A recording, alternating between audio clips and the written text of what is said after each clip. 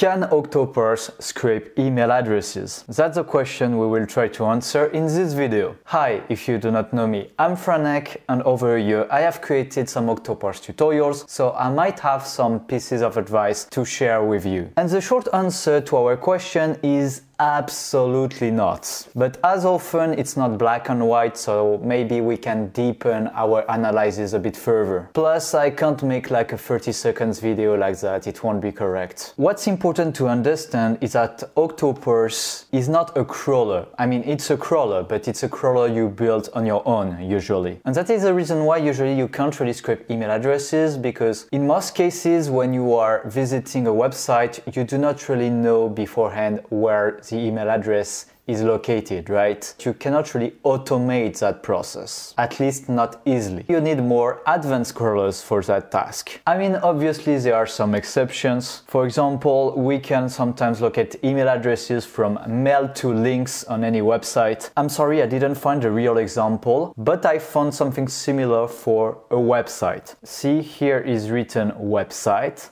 but if I do a right click and I click on inspect, I might be able to retrieve the email address. I click on the link and the link is correct. But this is a minor exception, we won't go far with it. However, something that can be more interesting is to find out if there is a solution to scrape emails from Google Maps. Because the problem is like this, with Google Maps we can easily retrieve basic information like websites, phone numbers or address. But in order to retrieve the email address, we have to visit the website and use an advanced crawler in order to retrieve what looks like an email address. So something@something.com, for example. And this is a perfect opportunity for me to introduce to you the templates. Please be careful about Octoparse templates. Maybe I shouldn't tell you that. Most Octoparse templates are simply not working. So the rule here is to try it out and to see if it's working, right? But at least if the crawler is working,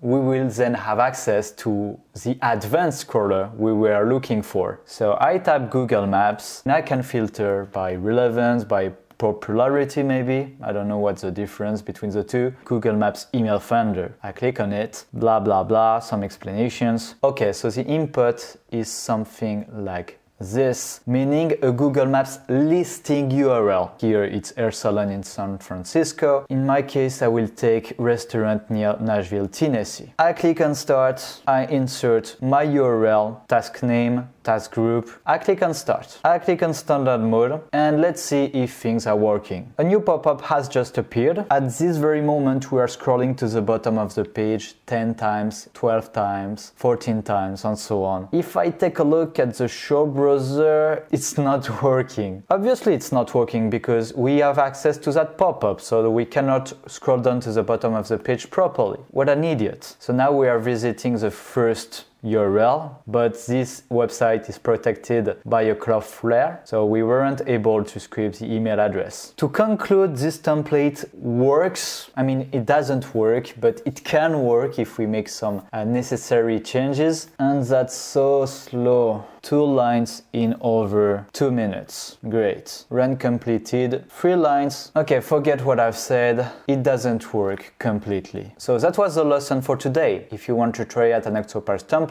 make sure it is working first. By the way, if you are looking for another way of scraping email addresses at scale on Google Maps, you can go on scrap.io. By clicking the link in the description, you can access to your first 100 leads free of charge. This is the end of the video. If you have enjoyed it, you can subscribe. There is nothing else to say. Bye!